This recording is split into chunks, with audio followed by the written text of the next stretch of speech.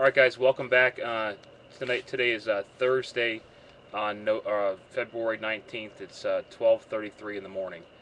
We're going to get started as we usually do with the Amber Alert cases. Um, Unfortunately, there's a case we want to talk about today, and Deborah has more information. This is about Dominick Arceneaux. So, Deborah, can you tell us what happened? Um, Dominic was found. He was found approximately 11:45 a.m. It would actually be considered yesterday, Hmm. and it's really sad.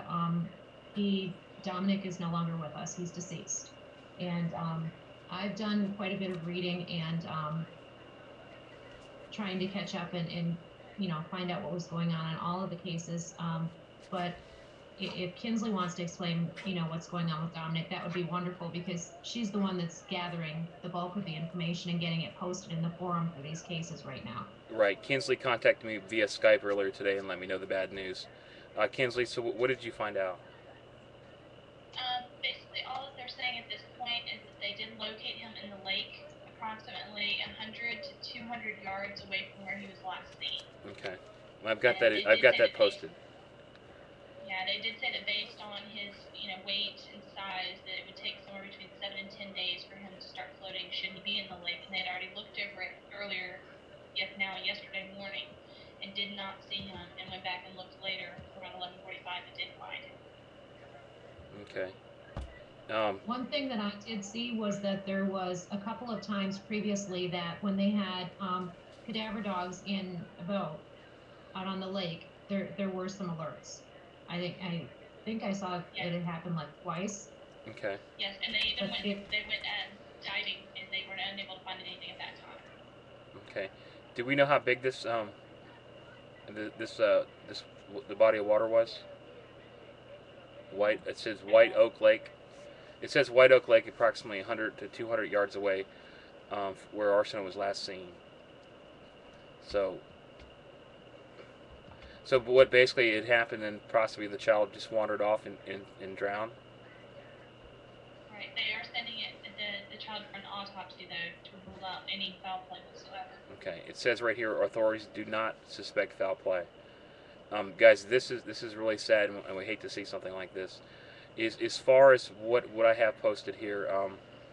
Unfortunately, I was wrong, guys. Um, just looking what I have, I mean, I know it's not much information, but that's not what I got.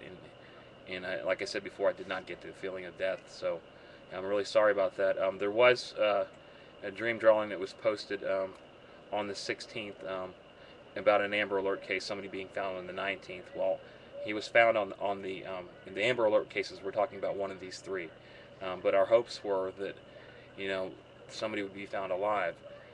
That said, I'm still hoping that this dream drawing was incorrect, and possibly, hopefully Adji will be found alive tomorrow, or anybody. This is really sad news. But as far as my work goes on this, I was wrong, and I have posted it to reflect that on the case file. But that DD is up there. And what it says is Amber Alert, child found 21909 Lake Sign Path, and really I don't even know what that means, but I'm not exactly sure, but I was wrong. So moving on, we're gonna close that case as we always do. When somebody is found, we do move it to the located section in the forums. If you guys want to pay respects to the family, whatever, we will have links up on the forum, so you guys can go ahead and do that. Once again, it's very sad, and our hearts and prayers go out to his family. You guys want to say anything else on this one? I'm gonna go ahead and officially close it. Well, I have the same thing for you to say. My thoughts and prayers go out to Dominic's family on this. And, like you said, we'll get information in the forum when it's available. Okay. Um, okay. Thank you. Okay. We're gonna move on to our other Amber Alert case. Everybody knows this one, Haleigh and Marie Cummings. Our case file was opened on February 11th. Real quick, Deborah, just in a few seconds, tell us what had happened as far as the disappearance goes. and then we'll talk about any type of news that that you guys may have gotten. Okay, well, Haleigh went missing on Tuesday, February 10th, and yes, that was on last Tuesday. And she had last been, and it was reported at about 3:30 in the morning. She had last been spotted the night before when she was put to bed, and then she was missing at around 3 in the morning. Okay. So she was being taken care of at the time by her father's 17-year-old girlfriend. There's been a lot of inconsistencies and a lot of developments in this case. Unfortunately, it has not resulted in Haleigh being found yet, so we're hoping and praying that will occur soon. Okay. This is a case pretty much everyone's familiar with. This one has, gotten a lot of attention. Once again, I'm not the one that researches everything. So, Kinsley, you want to talk about what's going on? And yeah, sorry, Kinsley, I didn't mean to leave you out. I know that you've been doing a lot of work. It's fine. It's fine. Basically, there's been a lot of changes over the past, I would say, 24 hours. Apparently, it's now been discovered that Haleigh's father was reportedly in a fight the day before she disappeared. He was supposedly fighting with some man, they don't remember the man's name, over a gun that was stolen from him. Okay. And then later, obviously, we know when the police arrived that he said he had a 9mm in the house and he wasn't afraid to use it on whoever had taken Haleigh. So it's to be assumed that it was that gun, but it could have been any gun. Okay. In addition to that, Maddie Clifton's mother went and met with Haleigh's mom as well, and they exchanged hugs and some words and gifts and things like that. Also, on top of that, we found out that this afternoon, Haleigh's parents were taken to the sheriff's office, and they are talking about having the girlfriend under investigation about possibly not being home when Haleigh went missing. Okay. I don't know why they were taken. Okay, I want to bring that up then. Okay, the dream drawing on the 11th, it does seem like it's fitting. It says father knows girlfriend is lying, not in same bedroom, not in home. Once again, 213 smoking. So that actually might mean something then. Absolutely. So once again, guys, if you get, let's post this stuff. Yeah. So if there's anything in here that's of use to anybody, if you find something, please post it in the forums. I mean, we try to get back to emails as soon as possible, but the forums are the way to do it instantly. Just when you sign up the forums, the link should be up the top of your screen. You can sign in. There's really, you just got to give an email address and that's it, and you're free to post. Please keep it related to that case, and anything that you might find, including my dream drawings or whatever else you find, please post. One other thing too, we do welcome. I might not be considered a psychic. A lot of people think that I am. We do welcome psychics, and if you're psychic, if you're a medium or whatever you are, we welcome your posts. Feel free to post it. I mean, whatever you have, please share it with us, because that's what's important. We got to come together, and we actually have to, use whatever abilities that we have to help in these cases.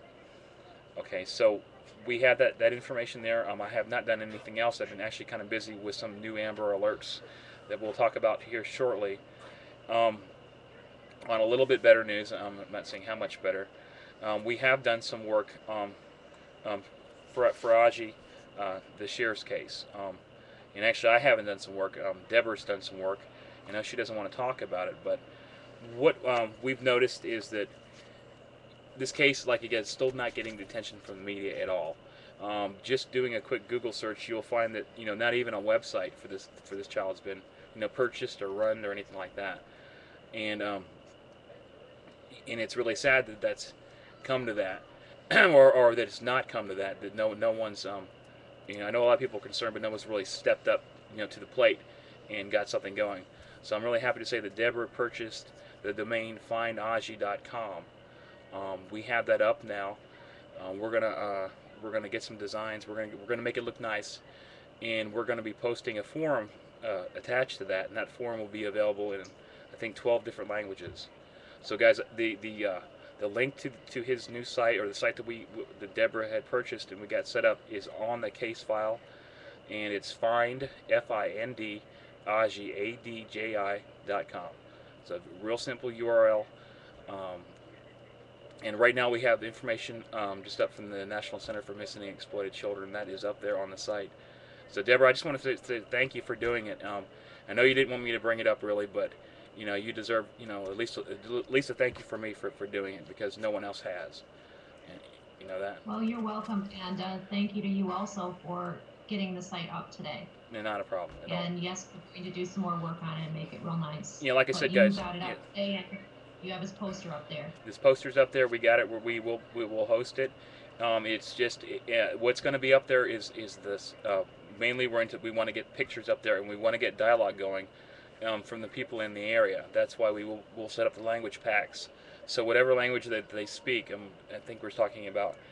You said Creole. And I think possibly Spanish or whatever. Those links will be up there. So anybody that does not speak English very well or not at all should be able to access the forms from right there. So anyway, so it's findadji.com. Right now, like I said, we have that information up there, and we will be working on that right after this show a little bit to get the forums up and stuff like that. But right now, the information's up there. If anybody has a picture that we don't have of him, please send it to us, and we will get it posted ASAP. I know that there is one more picture available out there for Adji that is not there yet. Okay. What I've seen so far has been mainly 2 pictures. All right. Well, this is So the one that if people have more than what's on the actual printable poster from the National Center for Missing and Exploited Children, please let us know. Okay. Now, I saved that file from them. I actually have a local copy of that poster that they can print right off the site too. And then all our links go to the National Center for Missing and Exploited Children. They don't go to us. Nothing's going to be linked to us. It all goes to these agencies. And if you guys, if you have any pictures or anything or any information, please post in the forums. We're trying our best to get the word out. And Kinsley and Deborah have been doing an awesome job on that one. And let's hopefully this this case ends happily. So enough said on that case. We covered Haleigh Marie Cummings, and now we have a new Amber Alert case. Guys, I just finished this one today. Deborah, can you talk about it real quick while I get the images up? Yes, I can. I can give the stats for this one. Okay. Her name is Annabelle Williams-Furlano.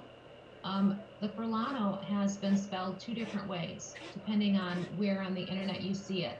It's spelled Furlano or Forlano.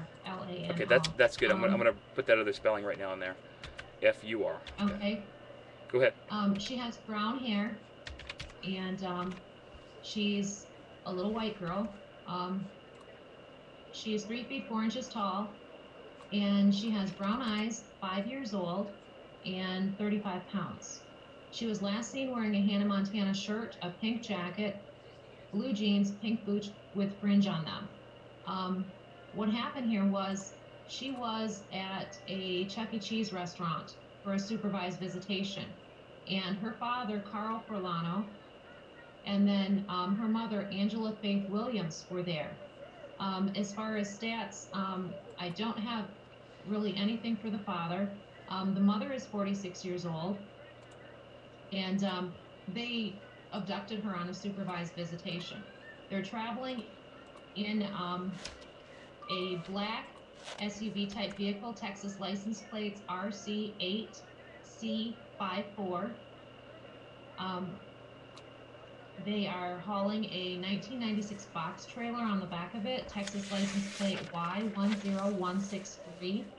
And Annabelle is missing out of Conroe, Texas. Okay. Now her date of birth then is December 10th of 2003. And she was abducted at approximately 8:40 last night. Okay. Thank you, Deborah. This case was requested to be open on February 18th by Deborah. If you see at the top, right next to her picture, is a copy of that email. Once again, guys, I want to say what I do. I actually take that picture and I fold it up, put it under the pillow, and this is what I come up with, or not sometimes. Fortunately, tonight or last night, I was able to get some information. The first dream drawing says Memphis Motel. He is in 27 room motel, mother. Now I think that means a 27 room motel. So more than likely it's probably a single story motel. I don't have anything else on that one. The next thing says Highway 55 in Memphis. Toolbox in back of truck. 4 days. Okay. really not too specific, but I did. Well, all I did was post a thing of Memphis, which really Memphis is a very large city, but there are too many hotels that might be next to Highway 55, which turns out to be an interstate. There is an interstate 55 that runs into Memphis. So maybe we'd be checking for hotels, or I'm sorry, a motel on maybe off that highway. I didn't really look at Google Maps too well. I just got the Highway 55. You'll see it's on the map right there, right next to someplace called Treasure Island, which is an island. Looking at this, I don't think there's the child's in any danger. Remember, I could be wrong. I'm wrong a lot, like you see. But it says with mother. So what you're saying with parental abduction, that does seem to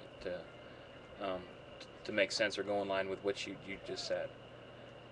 Well, another thing I'd like to add too then Sure. is that she's missing out of Texas, out of Conroe, Texas. Okay. And there has been some talk that they could possibly be en route to New York. So Memphis, Tennessee would be right along the way for that. Okay. I got Google Earth right here. Okay. So that's what I have in that one. I mean, I guess this would be a redo, but I don't get the feeling of urgency as far as, really the child's in danger. And if it was a parental abduction, usually these cases do end happily. And let's hope it ends like that. But I can do additional work on this if requested. But what I said is Highway 55, Memphis. If there is a motel that has apparently 27 rooms, I would be on the lookout for that and just see if anybody has checked in there. I think that's all I have on that one. You guys have anything else on that one? Not really, and since this case has just been opened, we don't, and the Amber Alert is so new, a little over 24 hours old since she went missing. Right. There's not a lot of information available, and what is available will be posted in the forums very soon. Okay. It says 4 days. So possibly in 4 days, which would be calendar here, like the 21st. Maybe that's what that means. She'll be located in by the 21st. I'm guessing. Or 4 days might be something totally different. I don't know. But thank you on that. So Kinsley, Deborah, anything else on this one? Well, Kinsley, when I found this Amber Alert last night, I let Kinsley know right away. Yeah. When I realized it had happened, and it was very, very odd. And Kinsley immediately asked me something. That you want to bring that up, Kinsley? Well, you sent me the Amber Alert, and I looked at it and realized that she was taken from Chuck E. Cheese, which reminded me of a conversation that you and I had with Brian. And during that conversation, his son, Brandon, was asking about going to, I think he called it chocolate cheese. Yeah, chocolate cheese, yeah. It's Chuck E. Cheese, but it's chocolate cheese. Meant Chuck E. Cheese to him. Yeah, Brandon's 3. So we kind of laughed about that. And ironically enough, it was about the same time that the Amber Alert went out. So I kind of questioned Deborah and said, do you think that Brandon might be gifted? That's just a little too ironic. I don't know, but that he doesn't say Chuck E. or chocolate cheese too much, but I guess that is a little weird. Help, don't you, Brian? What's that? You do need some help, don't you? Listen, guys, my wife doesn't want. She doesn't mind, but I don't really think it's a good idea I know that. But Samuel does draw a lot of stuff. I posted some of the stuff he does. But I don't want to get my kids involved in anything, with a bunch of people. But Samuel's definitely not shy of anybody, which I think I'm a little scared about. But you see, if you guys do see, he sometimes comes in here. Actually, I'm out here in a carport. I don't just. My office is actually I have a carport, and I put 2x4s and OSB siding up, and I made a little carport, and that's where I'm at right now. And a lot of times they'll come out back and see what I'm doing. But Samuel's definitely not shy.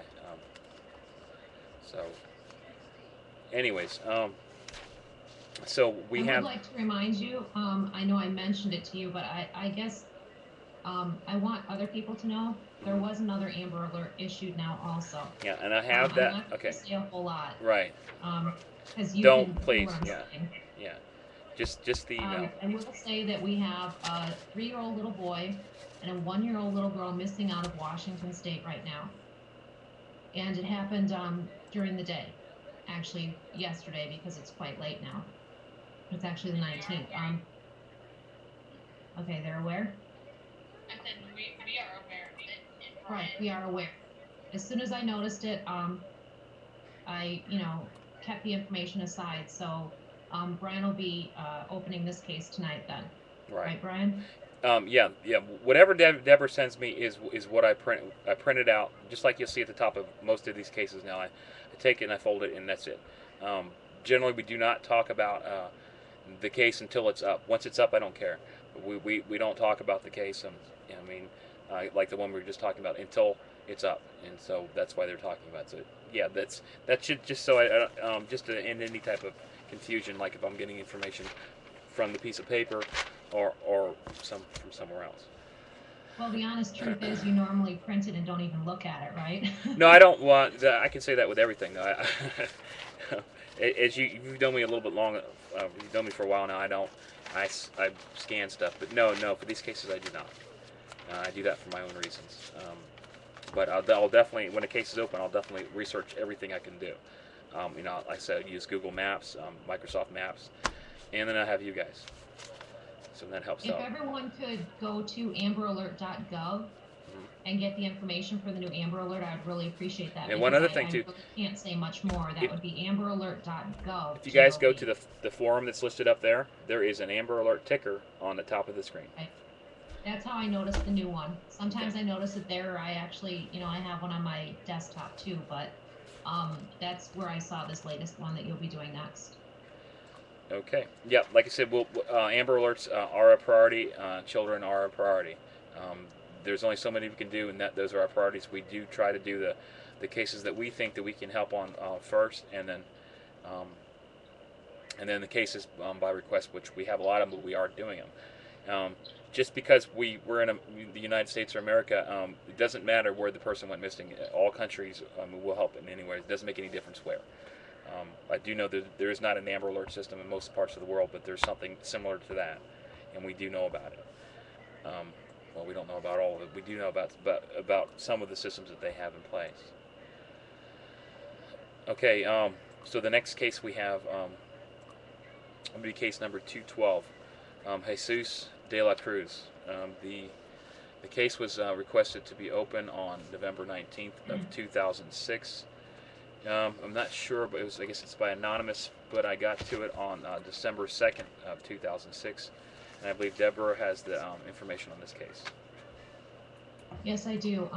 Jesus de la Cruz has been missing since September 28th, 1996 from Lynn, Massachusetts. This is classified as a non-family abduction. His date of birth is January 3rd, 1990. He was 6 years old when he went missing, and he just turned...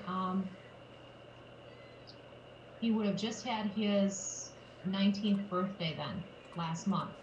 He was 4 feet 6 and 60 pounds when he went missing. Hispanic male, brown hair, brown eyes, scar above his left eye, birthmarks on his left calf and the left side of his forehead, pierced ear on the left side. He had short hair when he disappeared. Last seen wearing a white t-shirt, blue jeans, and brown or yellow boots, possibly high-top shoes instead of the boots. On that day, on September 28, 1996, he was last seen at about 6 p.m. He was walking with another 9-year-old on Park Street in the Commons area of Lynn, Massachusetts, which is near where he lived, near his home. He was pushing his pink Huffy bicycle at the time because it had 2 flat tires, and he had been playing in Bennett Circle that day, so he was on his way home afterwards.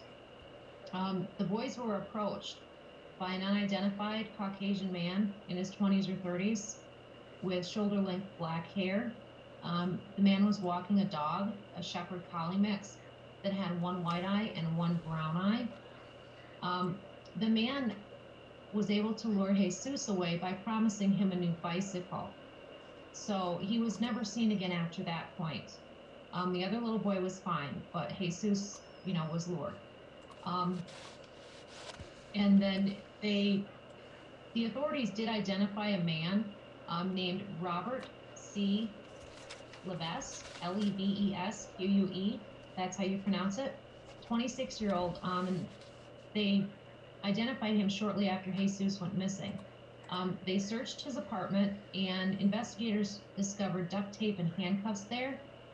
They don't know if those things were related to Jesus's case, but this man lived just around the corner from Jesus's home in 1996, so a couple years prior to when he went missing. So, he could have kept his eye on him too.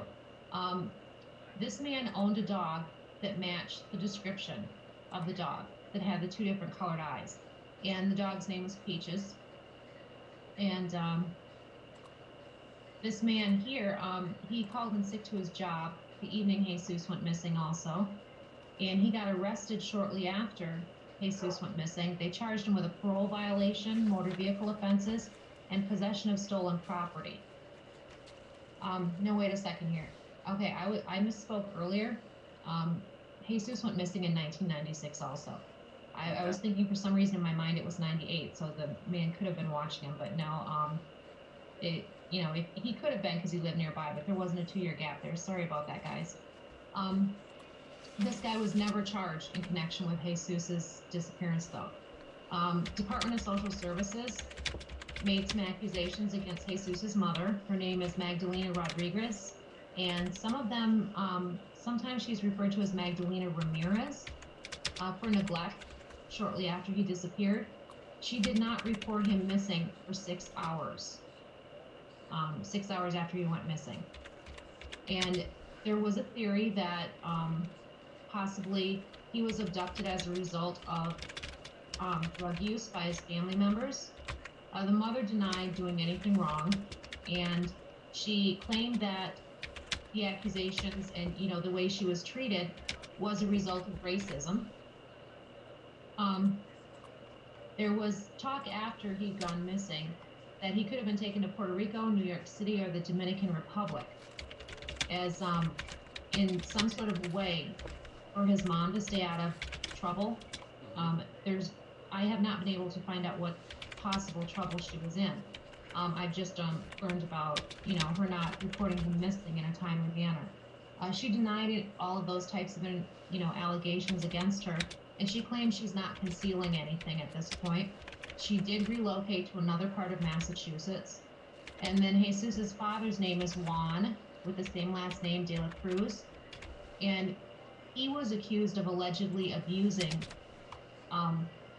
Jesus, and he had actually threatened to abduct him from his mother's custody prior to him disappearing. The father, however, was home at the time that Jesus went missing. So that, that gave him an alibi. They did not charge him, the father, connected with the case at all. And the father still maintains contact with the police, trying to further the investigation into Jesus's disappearance. There have been several sightings of Jesus around the country since he went missing, but none of them were ever confirmed to actually be him. So at this point, there's really not much for them to go on. They have some different theories, and that's about it. Okay. So, what you have there, Brian? Yeah, I have a lot of stuff here. I think this one could provide an exact location. If we research a little bit more, I was just typing the translation other than what I put down here, the actually word for word. On the night of the 12th, December 2nd, 06, this is what I have. Again, guys, if you're on the page, just click on that image of him. You'll see what I'm talking about. It says, has attacked several children. Eric killed him before going to Florida. White male, 37. I'm assuming that a man named Eric, he's a white male, 37 years old, probably at the time, murdered Jesus. The second, what it says right below it, I think that Jesus was assaulted by this man. His real name could be Eric, but he's not going by that name. He's a white man, could be 37 years old. I'm going to skip that. It talks about. I wrote the number 37, but I'm assuming that's his age. It was unsure if that was his age or not. he has done this many times in the past and may have some sort of criminal record to reflect that. Oh, I'm sure he doesn't have murder or something. He could be possibly a registered sex offender. I think that Eric moved to Florida several years ago. And the next one says brown hair. He lived 1/2 mile from Jesus's home, Florida Necklace. So wherever Jesus's home was, 1/2 mile away from that. And I still know that, a 1/2 mile away from home, that's a pretty big radius. But I do think there's more information here that might be of use. This man lived in a small brown home, 1/2 mile from Jesus. I drew a gold necklace with a cross that was attached to it, and it says not sure why.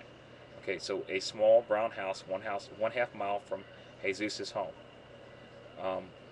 Okay, this says what the next one says was buried close to where Eric worked.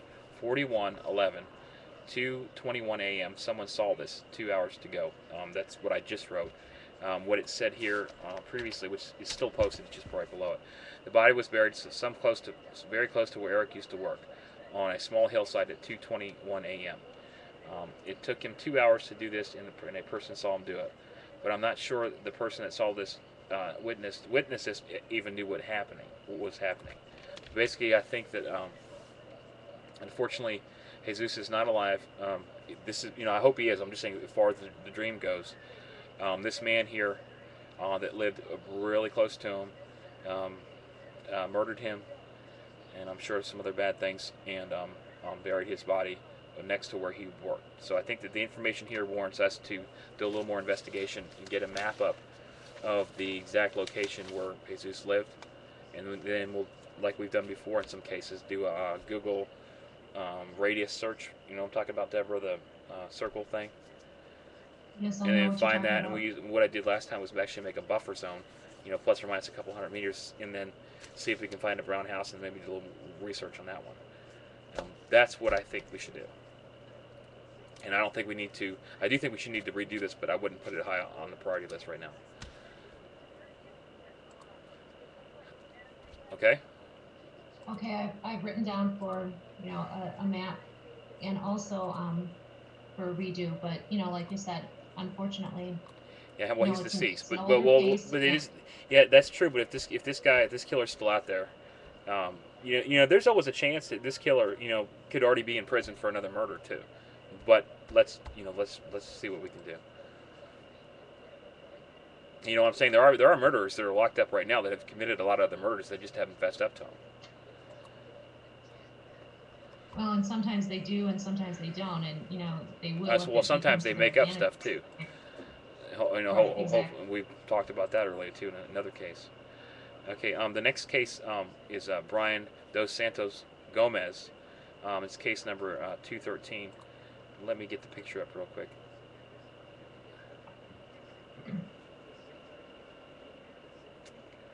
Deborah, while I get this picture up, can you go ahead and read real quick? The case was requested to be opened by Jenna on December 2nd, 2006. The very next day, I got this case open, and Deborah, you got the rest of that. While I get this picture up here. Okay. Like you said, Brian Dos Santos Gomez. His date of birth, November 3rd, 2006. And he has been missing since, let's see. He went missing on December 1st, 2006. He was 29 days old when he went missing. So he was quite young. He went missing from Fort Myers, Florida. He was 24 inches long and 12 pounds at the time, black hair, brown eyes. And he is Hispanic. He went missing near where he lived. There was some circumstances involved, though, of how he was abducted. He was taken by an unknown female, and they were believed to be traveling in a 1998 to 2000 black two-door Ford Explorer. And one thing that's unique about the vehicle is that, there was peel and window tint all over the vehicle. But what had happened was he was with his mom, and I believe there was another woman and possibly another child, and this person wanted directions, this unknown female. And she was able to convince them to get into her vehicle, and she ended up abducting Brian. I mean, Brian's mom was fine, and she was let go after some time. But this unknown female was actually prepared. She had an infant car seat in her Explorer. She had diapers, so she had her supplies lined up too. They do feel that she was looking to abduct a baby. Okay. And unfortunately, a 29-day-old baby, it's pretty hard to, you had mentioned, an age progression. How do you Yeah. age progress a baby? Right. Well, exactly. How do you do that with a 29-day-old baby? Right. When that young, they have a little different look to them. There was, though, a telephone call made from Brian's mom's cell phone. They do have an audio of the abductor leaving a message. I have a link here. I'm going to put in Skype for you to the FBI poster, and there is a link on that poster to listen to the audio. So I'm going to send this to you. Good. But you want to go over what's on the case file there? Yeah, let me do that real quick. Okay, in this case, I think that Brian is alive, and he is well.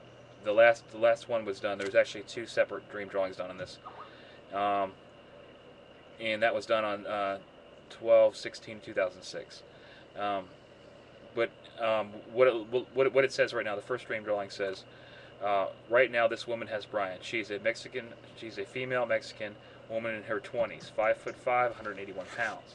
I say 181 pounds, so, and I realize that's probably on a license or something. I don't know exactly know, but more likely that specific would mean that's on her license. The baby's safe, and she may have drugs on her. The second one says she is driving north in this vehicle, which is drawn poorly, and I think the police will locate her soon. What's on here says 75 north, police chase ends. Care, I think it's car. I know the word Ford is up there. Could be like a Ford. It's too drawn. I don't know what that could be. If it's a Ford. This trailer has something to do with the case. On there it says 51, 22 days. Let me write that down.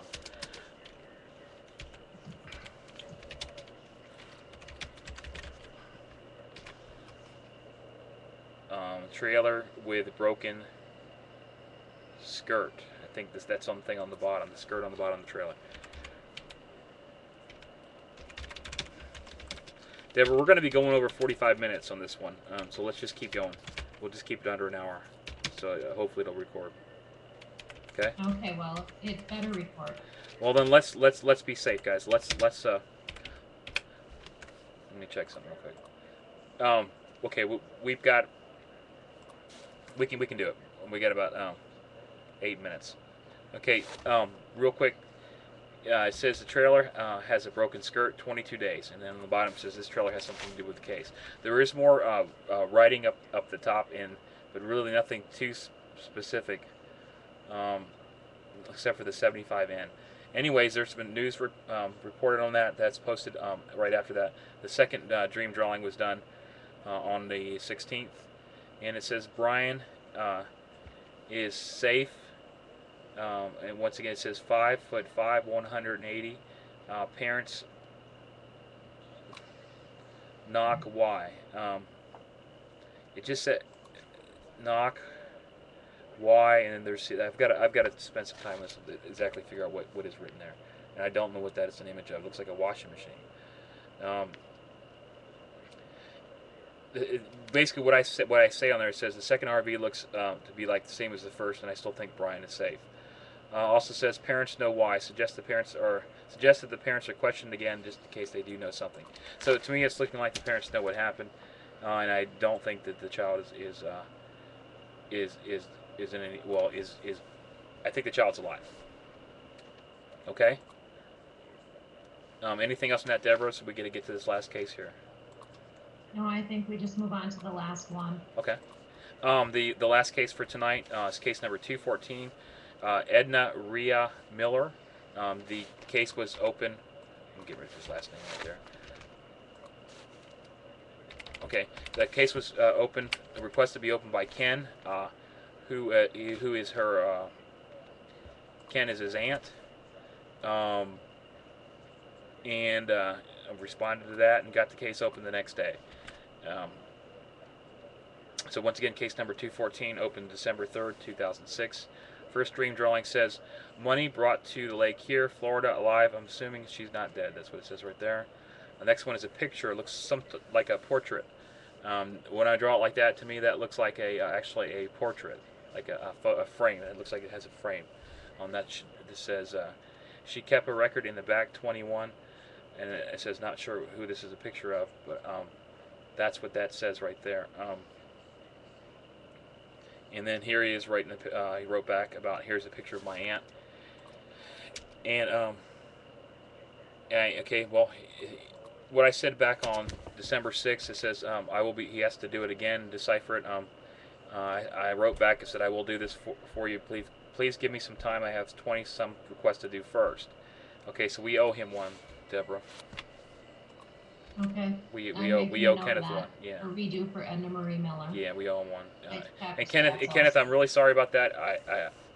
It's my fault. I made a mistake. I should have gotten to it sooner, but we will get this one done soon. When I say soon, very soon. We will. Your case is in the forums. Anything that we talk about is in the forums. The links are up there, and again, at the top of every show, you'll see the link to the forum, which is Missing Person Forum. And the briansdreams.com/TV is a link to all our show archives that we've been doing so far. And I think that's it on that case right there. Other than we will be getting that done. I know I probably missed something, Deborah. Yes, we did not. We didn't have any stats for Edna. Okay. There we go. That's what I missed. Okay, let me get her picture back up again. Do I have time to get through those real fast? Real fast. Okay. She's been missing since September 7th, 2001. Her name is Edna Marie Miller. Her nickname is Rhea, R-E-A. She went missing from Big Clifty, Kentucky. Her date of birth, October 10th, 1920.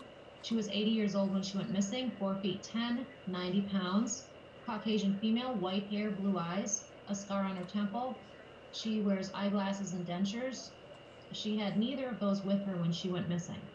She was last seen at her residence in the vicinity of the 200 block of Hitchcock Road in Big Clifty, Kentucky on September 7th, 2001. Eyeglasses and dentures were found inside of her home after it was realized she had gone missing. Her purse was located in her truck, and a strange thing though was the driver's side door was locked and the passenger side door was unlocked. Normally it's kind of the other scenario. Yeah, sure is. They extensively searched for her, but they came up with no signs whatsoever. There's really not much to go on in this case. Okay, so like we said, we will definitely get this one done. Before we go tonight, I want to bring up Annabelle's picture again. Guys, she just went missing. Please post in the forums anything that you find. This is her picture. We'll try to get more up. This is Annabelle Williams. And she's missing, guys. And as far as 1:17 a.m. on February 19th, 2009, she is still missing.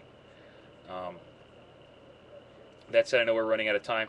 We did last night's show. We had Glendine Grant on about human trafficking. We just scratched the surface on this case, and we will on this topic, and we will be talking more about human trafficking soon.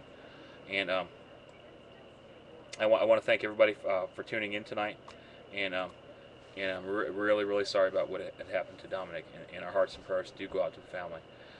Deborah and Kinsley, I want to thank you again for being on tonight. You're welcome. And everybody, have a really good night. Thank you very much.